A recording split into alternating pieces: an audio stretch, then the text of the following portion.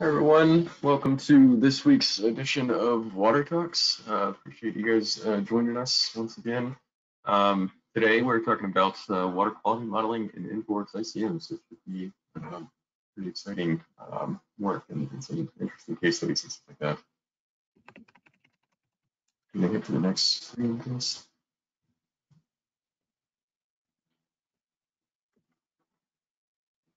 You there, Chris? Yeah. Okay, do you want to advance it? Sure. So I think I can advance it. There we go. All right. So my name is Ryan Brown. I'm a systems solutions engineer here with InfoWorks. Been here for a couple of years now, doing a lot with our storm sewer flood products, including ICM. But water quality is not something I've dove into very well, so that's why we got Chris here to give us a nice rundown. Chris, you want to introduce yourself?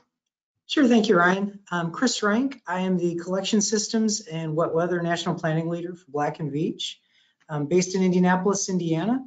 I've been doing this water quality, hydraulic, transient modeling type things for 21 years now.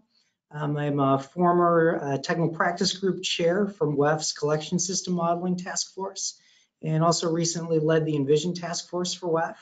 But yeah, really excited and really appreciate the opportunity to present today.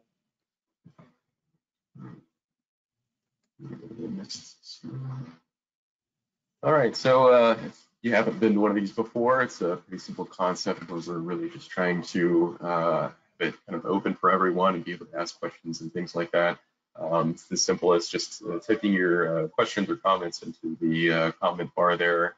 Only Chris and myself will see it, so please feel free to ask any and all questions, and we'll find some time to get to them, if not during the presentation, at least during a follow-up. We do have some upcoming water talks, and I'm noticing actually on November 9th that's not the correct one, but oh well, it's going to be actually an update for new things that have come to ICM within the past year to year and a half. And then also on the November 16th, looking at a client case study using InfoAsset Planner to prioritize some main replacements. And I guess with that, I'll hand it over to Chris for the bulk of the presentation and what we're going to talk about today. Thanks, Ryan. Yeah, really excited today to talk about water quality modeling in InfoWorks ICM. I think this is a bit of a hidden gem or a hidden feature, as we haven't really seen a lot of water quality models for rivers or channels or ditches or any other kind of open channel flow element. It's not really used a lot in the United States or in North America. And I feel that I'm in a good place to present this, as we talked about distribution system water quality modeling in last week's water talk as well. So I'll give a brief agenda. Here I'd like to first start off talking about water quality model applications, what you're trying to accomplish. It is different than what you do in a distribution system. We're not as concerned much about water age or chlorine residuals. This is really more about things like bacteria, nitrogen, and phosphorus in water bodies. I'll give an overview of the typical framework used for water quality modeling. And then I'd like to dive into what it would be like for getting started in ICM, or if you happen to have an existing water quality model on the shelf, how you might convert that and bring it into ICM. And then I'll give 2 case study examples for dissolved oxygen modeling and all the parameters that go with it. And then give a case study of bacteria, and then close on the benefits and limitations of using ICM for water quality modeling. So first off, I'd like to talk a bit about what water quality models are used for. And this is specific to water bodies and collection system and stormwater applications. Now, I'd like to apologize in advance. I don't really have the ability to introduce this topic without throwing a lot of acronyms out there. But I promise you I'll be consistent with the acronyms throughout this presentation. So there's really 4 main use cases within the United States or North America. If you have a combined sewer system, your combined sewer overflow long-term control plan, your CSO LTCP, that program is really about water quality. They're often focused on reducing overflows to a certain size or a certain frequency. But in the end, the Clean Water Act is seeking compliance with the water quality standard built around the designated use of the stream. And the next main case is the National Pollutant Discharge Elimination System, your NPDES permit, which exists for any wastewater treatment plant, wastewater recovery facility, or any permitted point source discharge. So we've got a hand raised here, Ryan. If there's a question you want to, someone says they're not seeing the presentation. Is everybody else able to get to it? Yeah, I'm seeing it just fine. I was just responding. But I can just stress that you might want to log out and log back in. That might do the trick. But yeah, it seems like it's working for most All right, thanks, Ryan. Appreciate that. So the NPDES permit system, it's a 5-year cycle that you go through renewals and reapplication. The NPDES permit is looking at the planned discharge and the ambient water quality in the water body that's receiving the discharge. Next up is the total maximum daily load, the TMDL program. This is done on a watershed level. It's done at a little more coarse of a resolution than the first two examples. In a TMDL, this could be for bacteria, can be for nutrients, they can even be for narrative criteria, as well as solids. And you're looking at the kind of load that the water body can absorb. And then that load is distributed and allocated to different sources. That can be the point discharges, non-point sources, agriculture, things like that. And then last up, the municipal separate storm systems, MS4. These are separate from combined sewers. It's when you have separate sanitary and storm sewers. But MS4 permits often regulate TSS, total suspended solids. And also things like nitrogen and phosphorus will show up as well. And these 4 programs, while they do exist on their own, they often are connected. CSO LTCP or an NPDES permit will often reference or be part of a TMDL, and sometimes the MS4 system will as well. So now that I've hit you with a whole bunch of acronyms, let's talk a bit, assuming I can advance the slides here, let's talk a bit about what water quality models are used for in each of these programs. So it really comes down to what kind of question you're trying to answer with the water quality model. For combined sewer long-term control plan, your CSO program could spend hundreds of millions of dollars, billions of dollars. And the question at the end is, this big investment we're making, is it going to meet the water quality standards or not? And how close might it come if it's not? And the constituents, which are the parameters or the pollutants that you're modeling, typically in a long-term control plan is going to focus around bacteria, but nutrients and dissolved oxygen will also be part of the analysis sometimes, depending on the type of stream and the nature of the discharge. The type of events that you'll be modeling in this water quality model, they're often done for single event design storms, but what's becoming more common is a continuous application, say a recreation season where disinfection is required from April to October, or an entire year is evaluated. For your NPDES permit, the question you're trying to answer is, will the design discharge of this treatment plant meet the water quality standards? And you're typically looking at nutrients as well as dissolved oxygen in this analysis. But your model event's very different than in the CSO question. You're looking at the 7Q10, which is the 10-year minimum 7-day average flow, basically the rock bottom minimum flow. And in a highly urbanized area, you might find that the discharge coming out of the plant is far greater than your 7Q10 flow in that analysis. This is sometimes also referred to as a WQBEL type of analysis system. In the TMDL, the total maximum daily load, the question is what load allocation can the watershed absorb while maintaining standards? The TMDLs can be for a wide range of things. They're typically for bacteria, nutrients, or suspended solids. But the types of events in the resolution of the model are a little different than, say, a CSO LTCP application. You're looking big picture at the watershed, the loadings that are coming in. You might have a time step of a day, whereas you could be 5 minutes in a CSO application. And you're looking at average daily conditions, and then usually a defined critical conditions, which could be a recreation season, it could be a critical day or month. And then finally, the MS4, the stormwater programs. A question you might be trying to answer is, we're doing a grid infrastructure program. What load reduction are we expecting to accomplish? And you're typically looking at suspended solids, but could also be looking at nutrients and bacteria. The type of events you're going to evaluate could be a single storm, but also looking just overall your average annual rainfall or average conditions. So those are the types of things water quality models are used for. But now I'd like to talk a bit about the framework of water quality modeling and some of the software packages that are commonly used. And by no means is what I'm going to present a complete list. I just wanted to capture some of the main ones that are used. So the first element of a water quality model is your river flow, your hydraulics, your hydrodynamics going through the water body. This could be a channel, a ditch, a river, an estuary. And those are often modeled in programs like SWIM or a watershed model like HSPF. InfoWorks is used quite a bit, predominantly in 1D. And then more complex estuaries or wide rivers. For 2D applications, we'll see a program like EFDC or Delft or some other CFD type of applications come in. So that's your river hydraulics, but now let's talk about what's loading it. Your source flow and loads, which typically come from stormwater sources or point sources like overflows, CSOs, treatment plants. Those are often done within SWIM or within InfoWorks. This is sometimes referred to as your pipe network or your landside model.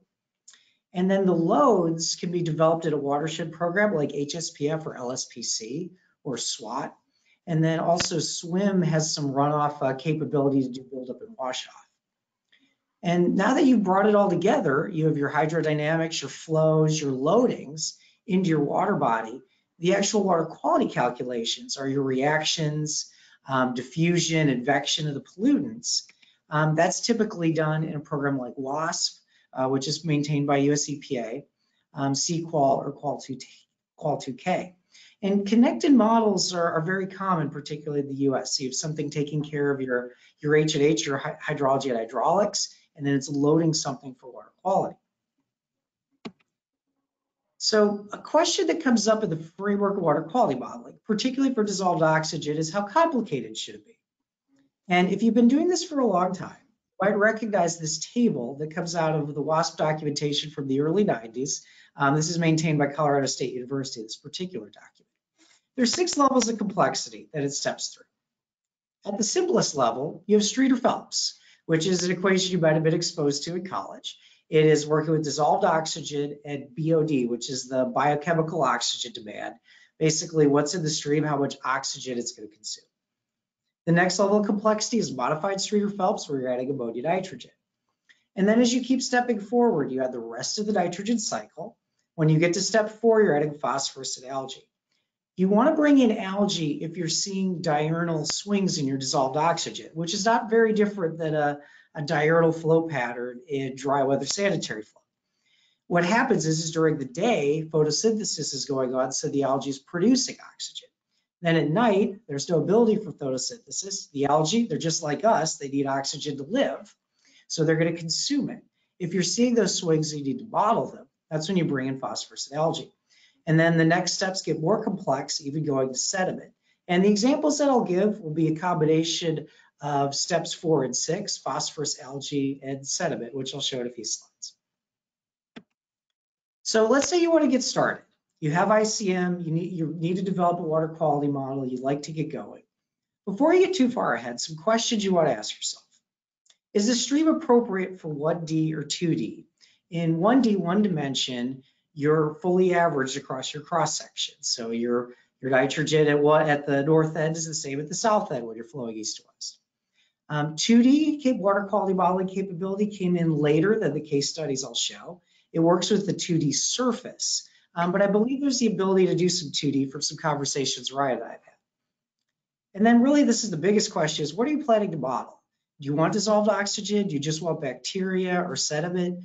What parameters do you want to establish? And then also, what kind of data can you collect to build this model and verify that it's accurate? An important question in InfoWorks is, do you want to have separate model groups for your pipes and ditches that you likely already have, and water quality being a separate model group? Or do you want to integrate it and have one run to do hydraulics and water quality? And then another important question is, do you want to model sediment transport or not? The native InfoWorks buildup and wash-off routines where the pollutants are generated require sediment transport because they're attached to sediment. More recently, ICM has brought in the SWIM buildup and wash-off capability, which doesn't require the use of sediment. You also have the ability to use what's in the purple icon in the upper right of this image. That's the pollutograph approach, where you effectively have a time series of your concentrations of bacteria, DO, BOD, etc. And that also is a very solid approach that works really well. So you have 3 options for how your constituents will get into the bottle. Now, if you're converting a bottle, let's say you have a bottle from WASP or Sequal or Qual2K or HSPF on the shelf. A few things you want to be mindful of as you get into the conversion is that, and I don't mean this as a negative statement, but InfoWorks' water quality modeling has some British roots to it. So biochemical oxygen demand is going to be a 5-day BOD, whereas EPA WASP is going to be looking for an ultimate BOD. So you may remember that equation from undergrad, wastewater engineering, you'll need to convert. And then some of the other specialty water quality bottles can use a variable decay rate for BOD. If you have, say, Michaelis-Menten type kinetics where it's saturated, whereas at ICM, you're using a constant, one per day variable constant decay rate for BOD. For phosphorus, if your sampling data is coming in at total phosphorus, that's great. ICM models it as total phosphorus.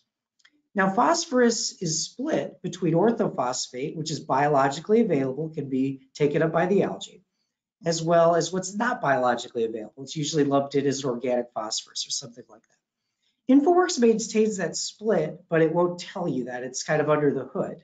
Not actually a bad idea for a future update, by the way, to be able to show that. But you just see total phosphorus coming back out, whereas a program like EPA WASP will split the orthophosphate, the unavailable phosphorus. If you're modeling algae, ICM will track that concentration as total algae, whereas a program like WASP will look at it as just the chlorophyll A, the reactive part of the algae that we care about for photosynthesis. And then if you want to have sediment oxygen demand, which exists in virtually every urban river, as various things have settled over time, that the sediment is pulling oxygen out of the water that's passing over it. That works very well in InfoWorks ICM, but it's attached to the active layer of sediment, not the passive layer, which means where you have sediment oxygen demand taking place, that sediment could get scoured downstream or could accumulate further upstream. If you want it on the passive layer, just be a constant, a user process could be set up, and I'll have an example of that shortly. So separate model groups or integrated model groups. The advantage of an integrated model group for hydraulics and water quality is you just have one master model group. You're going to do one run, you're going to get everything out of your simulation. And you have the ability of that to characterize the transport of sediment from your collection system to your storm ditches into your rivers. The reasons to use a separate model group, basically having one for your pipes and one for your rivers, is that closely resembles the traditional coupled approaches we often see in the US. That say you have SWIM and WASP as your water quality model. Well, you could do the exact same thing at InfoWorks. You basically just have InfoWorks and InfoWorks, 2 separate model groups. Also, the receiving stream model group is going to be streamlined to just the receiving stream, so it'll run a lot faster. There won't be any other pipes there. And if your practice, say your utility that you're in your hydraulic model in InfoWorks every single day, and water quality is something you maybe do twice a year, maybe once a year, there's really no interference in your hydraulic modeling workflow because the water quality is maintained in its separate group. And you also don't need to work with sediment transport. You can use a pollutograph approach, take the output of your hydraulics group, and then bring that into your water quality modeling group. So I want to give an example of what separate model groups can look like. This is a combined sewer system. It's a screenshot out of ICM. So in the first model group, we have the green lines, which is the combined sewer network, and we have these thinner blue lines that are ditches and creeks. What these elements are things we're modeling flow, modeling the full hydraulics in, but we're not interested in simulating for water quality. In the second group, we start with the big blue river that's in the center, with some other elements, like the purple things are basically connections. Those are literally just getting the combined sewer outfall to the river segment, as well as some point loads that we have for dry weather or other sources. And then we get our pollutographs generated from the flows. So the results, the output of group 1, we have inflow time series as well as pollutographs that then go into group 2 to simulate the water quality. The only hydraulics for simulated water quality is just the movement of water through the system. And this process has worked very well in the case studies that I'll show. So now I'd like to get into my dissolved oxygen case studies. both from two great forward-thinking utilities in the great state of Indiana. I'll give the majority of the presentation on Citizens Energy Group, the Water Wastewater Authority utility for Indianapolis. And then I'll briefly present an evaluation done for Fort Wayne City Utilities for one of their polishing ponds.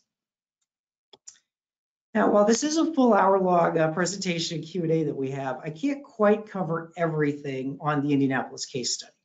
So for some more information, we do have a paper in the March-April to 2017 issue of the Stormwater magazine, which still is publicly available. You can Google that, you can find it. This link I think might be clickable, might not be. But we present a little bit more detail, some of our rate constants, some of the specifics of the pollutographs in that paper. And also, this was published a little over 4 years ago. We did this in an earlier version of InfoWorks ICM, obviously, than what's around today. And we might have done a few things differently as there's been some other water quality capability that's been brought in. So a little bit of background. Indianapolis is a fairly large city with a combined sewer system and a combined sewer overflow long-term control plan, similar to a lot of the other larger Midwestern cities. And our plan was approved in 2006 with completion in 2025. And for someone like me who's been on this program for a while, I kind of remind myself, hey, this is coming up. We actually are wrapping this up shortly. And for the original long-term control plan in 2006, some previous water quality modeling was done in version 5.1 of EPA WASP. And that is a purely DOS-based version. Everything is text and command prompt. And there was a separate module for E. coli bacteria, the Toxi module, and then a separate module for dissolved oxygen, which is known as the Utro module, eutrophication in WASP. And that was dissolved oxygen, including nitrogen, phosphorus, algae, and sediment, because we do have diurnal swings of DO on the Indianapolis rivers. So important thing to note, if you spend a lot of time in collection system, storm system modeling, and you want to get into water quality, is that you will have different extents. Well, the collection system model covers citizen system, which is the majority of Marion County, Indianapolis. The water quality model extends an additional 240 kilometers to the southwest. It is the full west fork of the White River all the way to its confluence with the east fork. So we have about 300 kilometers of stream and river that we're modeling. And the legacy model was calibrated to flow and sampling data all the way back to 2001, from August to September. So why convert from WASP to ICM? Well, Citizens purchased ICM in 2012 and converted the collection system model over to it. And then I raised this question in quotes almost verbatim. We've already paid for the water quality modeling capability, so why not use it and leverage it? And there are also some concerns within Citizens about IT support for this legacy DOS water quality model. What happens when you upgrade the Windows operating system again and again and again? Will this still run? Will this still work? Is there an important regulatory question that develops, so we find ourselves scrambling for this model? And this also gave us an opportunity to recalibrate to current sampling and streamflow data. The city of Indianapolis, going back to the early 90s, has maintained a network of sampling stations known as the Rivers Monitoring Program, and we can leverage data from that program in recalibration. So the way the conversion process looked was like this. We took the individual WASP and SWIM models and their associated pre-processing tools and brought them into InfoWorks. And I would really like to emphasize the S in models in that statement. We had multiple model files for each of the different elements, multiple spreadsheets and other tools to bring everything together. The water quality model was originally developed in 1997, and it was a great process, but we only had so much computing power back then. So we wanted to maintain the pollutograph approach that we had within ICM. We had some concerns that if we brought in sediment transport, it would potentially be a little bit of a distraction. Does InfoWorks for complexity levels to DO modeling? I'll get into that in a second. Just want to check the questions real quick. Yeah, we had a question about complexity of the DO modeling. So. All right, I'll show that in a few slides actually, so good timing. And then we recalibrate to current data and modify rate constants as needed. I gotta get back to this, hit the down arrow. So obviously in a water quality model, you always start with your hydrodynamics. You at least want to get through flow, stage, the movement of water. Temperature is also a good idea to get done before you get into water quality, if applicable. So flow calibration was done in 2013. We selected 2 wet weather events. We had good rain, and we had grab samples collected those days. And we had a really good flow calibration. What we found was that flow in the rivers that wasn't due to rainfall, if we had a lot of snow melt in upstream counties or releases from a reservoir, that's not something we can simulate, but we have the ability to get USGS data and hard code it if that's the dominant source of flow in our events. So on the dissolved oxygen side of things, you have the ability in setting up your runs for which parameters you want to use. So you can begin with just DO and BOD like your Streeter-Phelps. I don't know if you could do modified Streeter-Phelps. I think the moment you select nitrogen, you also have to bring in nitrate and TKN, which is basically the total, I'll mispronounce it if I say the acronym, but it's basically the total nitrogen and organic in the stream. Then you can check phosphorus and algae individually. And when you do bring in algae, you do have to add solar radiation data, which is typically available from any nearby climate station, either at an airport or university. So we maintain the same structure of having phosphorus, algae, and the full nitrogen species. And our calibration was done in 2015. And we got within 1 milligram per liter for DO, biochemical oxygen demand, and ammonia nitrogen. Our rate constants and pollutographs are consistent with the legacy calibration. There's some modification. And we built a user process for sediment oxygen demand, so we wouldn't have to go ahead and calibrate to sediment transport. So the charts you're looking at, flow is right to left, and that'll be a common theme in all the charts I'm going to show. This is the simulated dissolved oxygen matching up with the time the samples were taken for individual gram samples. And then for 2 continuous dissolved oxygen stations, the daily diurnal swing is shown to just show the overall range. And looking at those at the diurnal swing, this is the Waverly station at the downstream end, where you see those fluctuations in DO. That is, DO grows at night, grows during the mornings, and then comes back down at night. And we're able to represent that fairly well, getting that well within 1 milligram per liter. So we feel pretty confident about using this water quality model in applications. If you don't see the kind of fluctuations, you don't necessarily need to bring in algae. It's obviously not required if you're mostly BOD or nitrate phosphorus driven. So for BOD, not a very large concentration for these events, just a couple of milligrams per liter, but a very good fit against the sampling data that we had. Again, flow's moving right to left. So you might be asking at this point, well, Chris, okay, that's great. You took the water quality model, you brought it into InfoWorks, everything was there, you got it validated to current data. What did you use it for? Like, well, this would be a fairly short presentation if we didn't have an application. So like every other wastewater utility, Citizens has an NPDES permit for its treatment plants. And the limits for dissolved oxygen at the plant go all the way back to a 1975 waste load allocation study done by the State Board of Health. And that analysis was a modified Streeter-Phelps equation done on Fortran punch cards, which I think is some absolutely legendary work. That's definitely harder than any modeling I've ever done in my life. And the effluent limit for dissolved oxygen, it was based on that waste load allocation, but it was also based on a far less stringent ammonia limit at the time.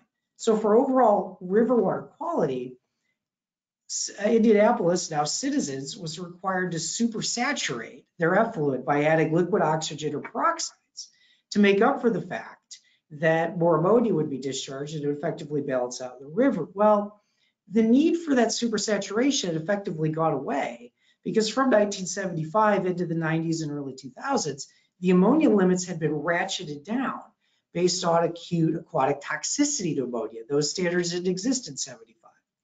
So the supersaturated effluent limit was really window dressing. We were meeting the ammonia standard. It really wasn't necessary. So in the permit renewal conversations, we asked if the water quality model could be used to evaluate alternative limits. One of the first things the state authority asked is, well, could you recreate the 75 analysis in your water quality model? So that's what you're looking at on this chart. So again, flow is right to left. The green line is the 1975 waste load allocation. By the way, I'd like to point out that looking at a 40-year-old chart and getting the dots red and into Excel is maybe a little harder than what you might think offhand. And then the blue line is our recreation of that analysis.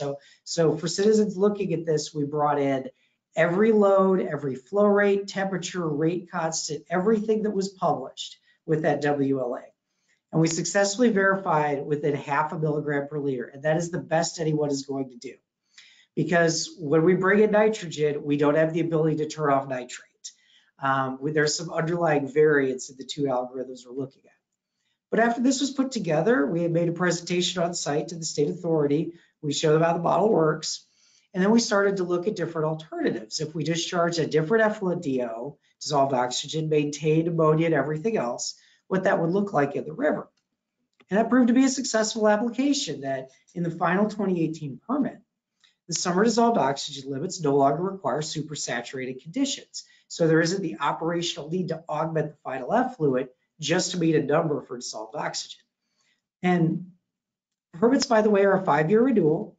So this will come up again in 2013. If there's other things that may need to be reevaluated, Citizens has a water quality model to evaluate these things. So I'd like to briefly talk about the city of Fort Wayne. Pond 3 is at the Paul L. Bremer Water Pollution Control Plant. It's the single plant that they maintain. They've got over about 250,000 people that live in Fort Wayne. It's a 30-acre pond. It's optionally used for effluent polishing and conveyance. As it receives flow from a chlorine contact tank, it can discharge it through a static aerator to the Maumee River.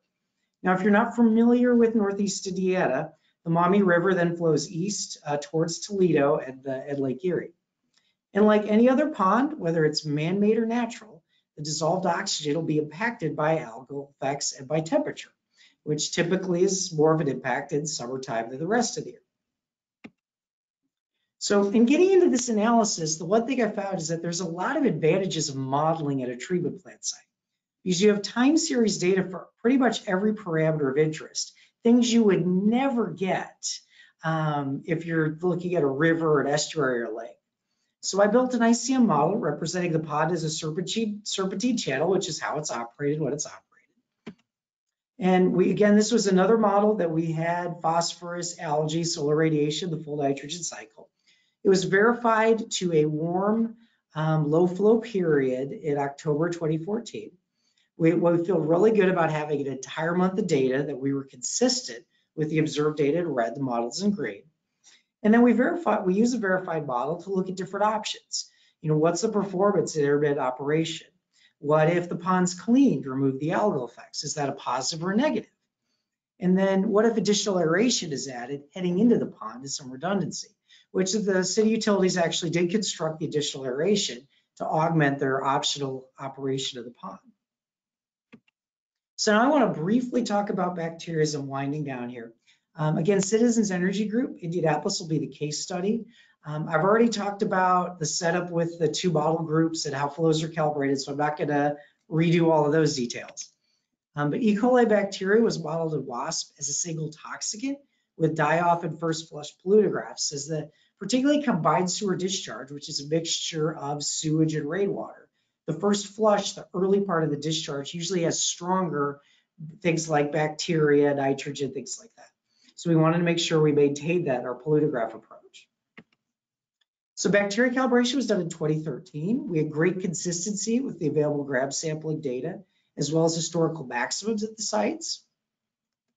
And a question on the ponds. Let me get it. I'll get into that at the end since I'm already into the deeper bacteria piece. Just for everyone else's reference, the question is about the physical baffles to behave serpentine for those ponds, or was it dye studied? Yeah, I'll get through that. Let me talk about bacteria, and I'll circle back to that. And then our die-off and our pollutographs, they were consistent with the legacy calibration laws. Now, if you've worked with combined sewer overflow programs or urban programs in general, you always show bacteria to log scales. So our modeled and sample concentrations are between about 1,000 to 7,000 colony forming units per 100 milliliters. Whether you're E. coli or fecal, you're roughly this order of magnitude. What you know is that, I was after we click after I check a question, under 10,000, that's not a combined sewer overflow discharge influence. That's the residual stormwater. So at the time the sampling took place, the CSO mass has already gone through. This was a 2.25-inch rate event that happened in 2011. And the majority of the combined sewer overflow projects had not been they were not built or active by then. We would expect to see concentrations closer to 100,000, maybe even approaching 1 million in the river.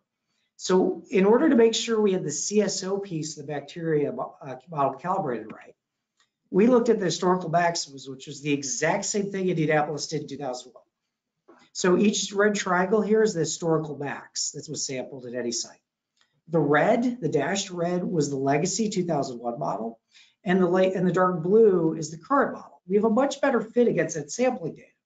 Now, I'd like to be clear that we have a better fit not because InfoWorks is superior to WASP in modeling bacteria. I would say they're functionally equivalent. It's superior because significant investments happened on the hydraulic model. We have a better CSO model, a better representation of CSO flows, and therefore we can represent that, load that into our water quality model a lot better than what we previously had. So let's see. So as I'm winding down here, so applications of bacteria, we're looking at durations and upstream impairment, the impacts of the CSO LTC projects versus other bacteria sources. So again, we're looking at log scale. This output is a couple of months that was run from a historical period. And we're assuming the combined sewer overflows have been brought to post-LTCP, post-2025 conditions. And then all the other stormwater loads are as they're understood today. So we know that dry weather brings us up to about 100 colony forming units per milliliter, about halfway to the daily maximum bacteria standard.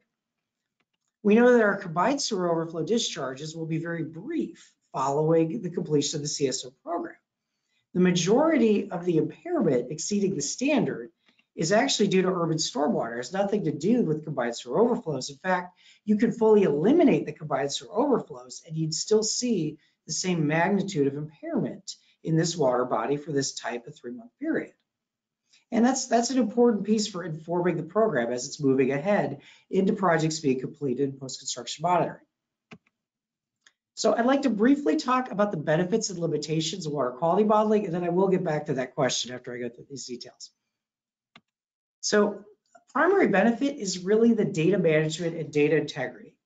If you bring your water quality model into your work group data server and it's sitting there as a model group, you never have to ask yourself that question, hey, where is that old water quality model saved? It might be on this server drive. Maybe there's a CD in the library.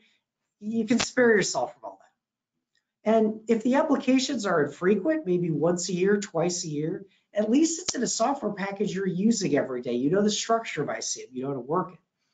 And also there's simulation integrity with the rainfall profiles and polluter graphs. You may have a love-hate relationship with this integrity, but you know when you use a rainfall profile or polluter graph in a run, you can't change it. It's locked. So you know where your input was that aligns with the output you're looking at for every simulation you do. You can fully integrate this with the pipe network, or you can deploy it in separate model groups like I presented in these case studies. And I'd like to point out that the case studies were done a few years back, so the capability is a little different today. There's fully equivalent capability in 1D, one dimension, to the specialized water quality software packages. With version 7, 2D capability was incorporated, and that's for overland flows. But from discussions Ryan and I had, we think there's the potential to use the 2D mesh effectively as the river bathymetry and bring in some 2D capability. And there's also flexibility with user processes as well, like I showed for sediment oxygen demand. Some limitations, which I believe are truly minor in water quality modeling in InfoWorks. Know your parameters and your unit conversions, particularly if you're coming from an established US-based model. Total phosphorus versus orthophosphate, ultimate BOD versus 5-day BOD. And then a few technical limitations to be considered. If you want to use the ICM buildup and wash off, you will be doing it through sediment. You have the ability after version 9 to use the swim version, which doesn't require sediment. And then also, this is identical to WASP, EPA WASP model, but the reaeration is a function of velocity, which is great. That's what it's supposed to be. However, if you have a big stream that comes into a lake and flow slows down or flow reverses, the DO can artificially drop. The dissolved oxygen, a model like WASP will use a boundary concentration to address that. But that's something to watch out for in review and post-processing. You still have reaeration happening through the surface of the stream or river. but a velocity representation won't pick that up. And then last up, sediment OD. Oxygen demand is based on the active or the transportable sediment layers. And before I get to my acknowledgements, I'd actually like to reopen the questions here. So first off, for the pods, did it have physical baffles or behave as a serpentine channel? There wasn't a specific dye study that's done, but there were baffles present in the pod, is how I remember it. And we effectively set up the channel to represent that flow path. There wasn't a dye study done for that specific analysis. Temperature, that's a very good question, is absolutely part of the process. You have the ability at InfoWorks to either model temperature as a constant, or you can model it as a constituent, where you would have pollutographs and you'd be able to see thermal effects that, colder water coming in the river than warmer water from a discharge can be evaluated. Everything I've showed has a constant temperature. That's typically done as a conservative assumption. Model DO for your 7Q10, assuming a good July temperature. If you're at NPDES permit application, combined sewers DO, take a look at that summer condition where you're at a warmer temperature. It just brings in some conservancy to it. And then also a question about pollutants from the collection system model varying over time. Yes, so with pollutographs, you do have the ability to vary them over time. What the legacy process used was taking some of the SWIB output and then using some spreadsheets to develop first flush pollutographs. We've effectively mimicked that in InfoWorks using spreadsheets as well as some Python scripting. But yes, if you're using flows to derive your constituent pollutants, things like nitrate, nitrogen, phosphorus, BOD, I would expect there to be some temporal variation that you can use as you're building up your pollutographs. So yeah, I'd like to acknowledge Citizens Energy Group and Fort Wayne City Utilities for letting me talk about the case studies today. Again, for Citizens, we do have a paper in the March to April 2017 issue of the Stormwater magazine that goes into this in a little bit more detail. And I believe that is my final slide. Yeah, so let me, we did address some of those questions, like you mentioned, about the temperature effects on water quality and the pollutants modeling with that collection system. There was one more that has come in for temperature. Is there something in between constant and a full heat flux model, for example, time series of temperatures? Yes. Oh, hi, Peter. Nice to see you. Yeah, so the way InfoWorks does this, I think it actually is the in-between, that it treats temperature as a conservative pollutant, so just the standard mixing and evening of temperature. So yeah, if you have a source coming in at 30 C and your river is 20 C, it's going to balance and average that out. I've typically worked with constant temperatures. Adding the time series approach does add a little bit of complexity, but it is effective. I don't know if there's a full-blown heat flux model. I don't think it's you have the ability to warm the stream with solar radiation. I think the solar radiation only plugs in the algal effects. Yeah, And so we're getting a number of questions in now. So is this what kind of decay is this? Is this linear? Is this nonlinear? Is it flexible? So a lot of the best answer I could say is both. So most of the, if say you're just modeling phosphorus on its own, you would have a linear decay coefficient, KD of 1 per day. BOD, you obviously have something similar. But when you're modeling multiple constituents, it is nonlinear in the sense that the reactions are taking place. The thetas are there for the temperature corrections on the coefficients.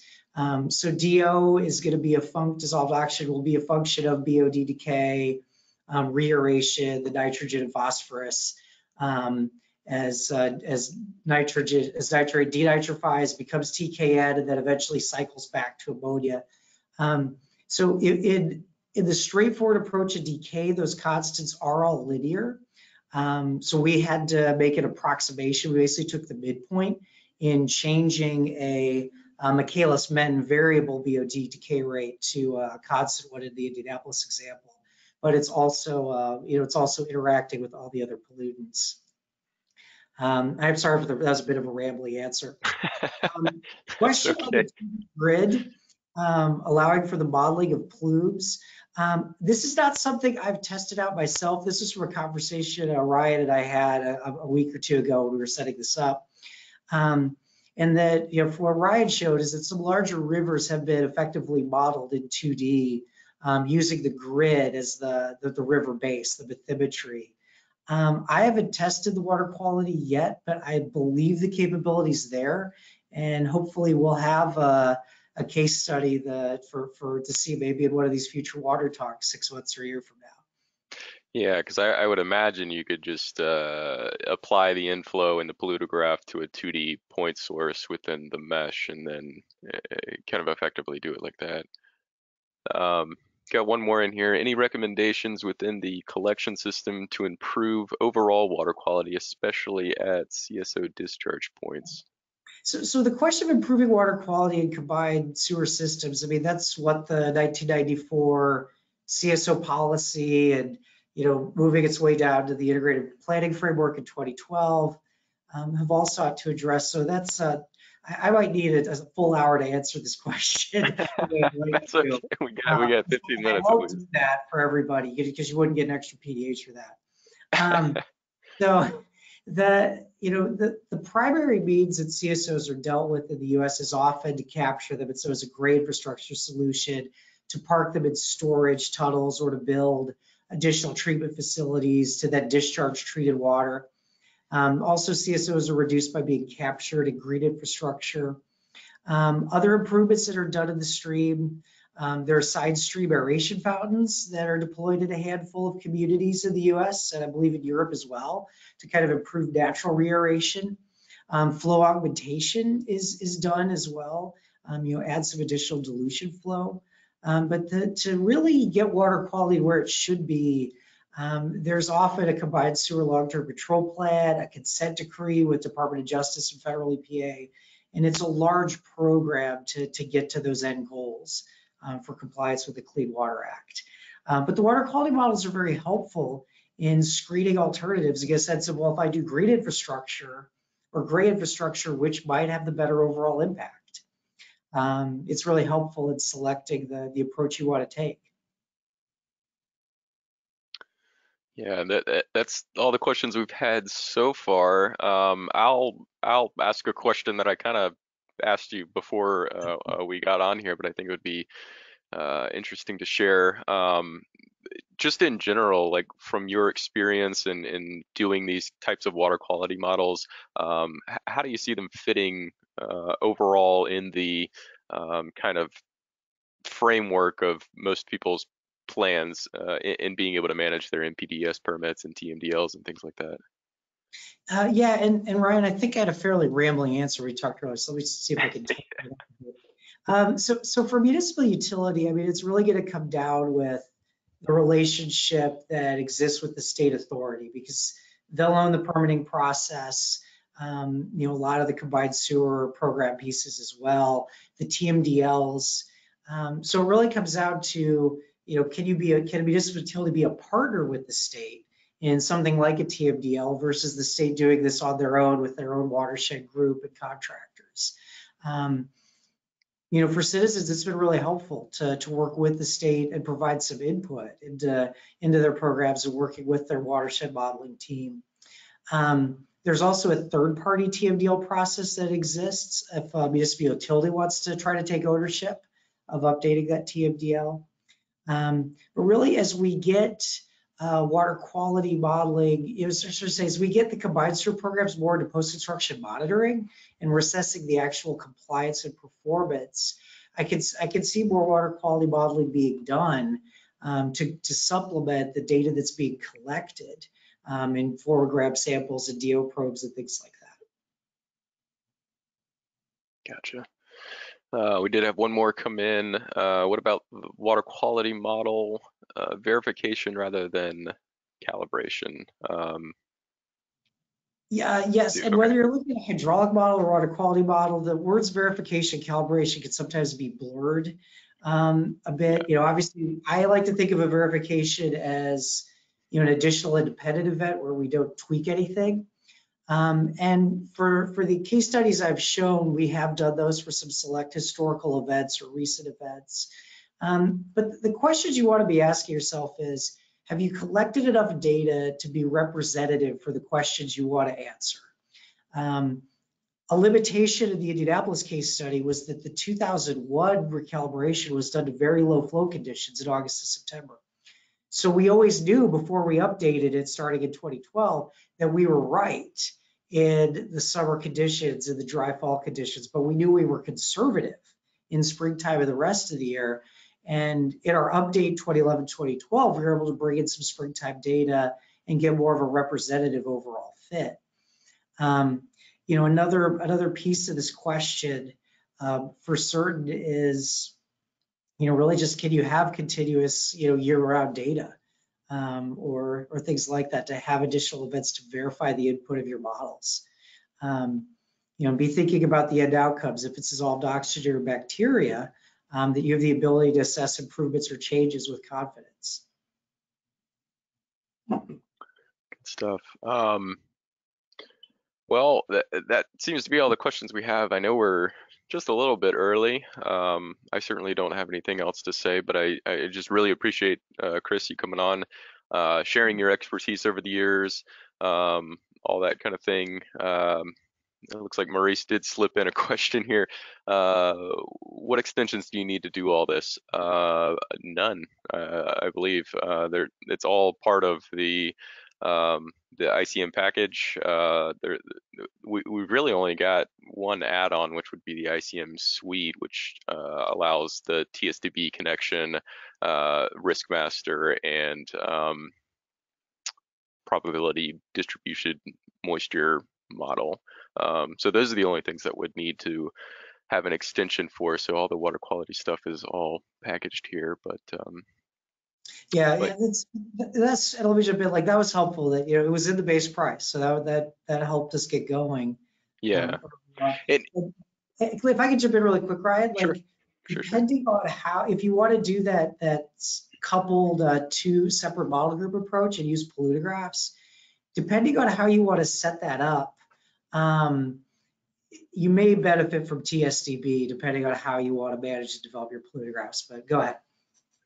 I was just going to say, I think it's a perfect example of, leveraging the full power of InfoWorks ICM. There's so many components to it that it can be used for really anything from the simplest problems to something more complex, and it's really I feel like a building effort where you might start out with that just a watershed master plan or something like that.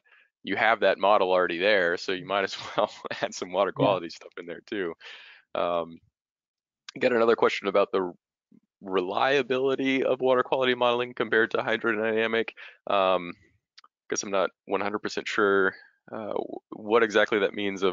Is it as accurate, I guess, as hydrodynamic modeling? In general water quality modeling, there's a bit of an art form to it when you compare it with hydrodynamics or hydraulics. The sampling data is naturally going to be more variable. You're not going to be able to collect the kind of data that you can in flow metering or gauging. But having dug into this, a lot of the underlying equations and algorithms are very similar to what's done in a program like WASP or SQL. There's obviously going to be a few variations here and there, some custom things that exist within WASP and SQL that are a little different in InfoWorks, which is why I wanted to present some of those differences and talk about things like the phosphorus versus orthophosphate.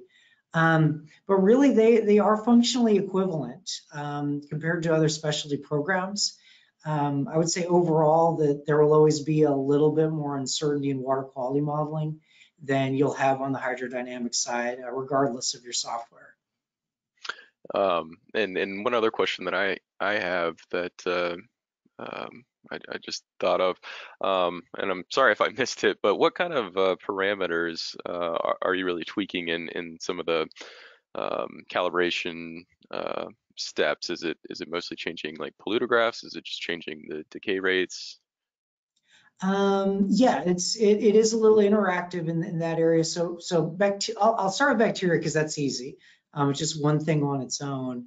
In bacteria, you're looking at your polluter graph, your source load input, if you have any point loads. You're looking at modifying those.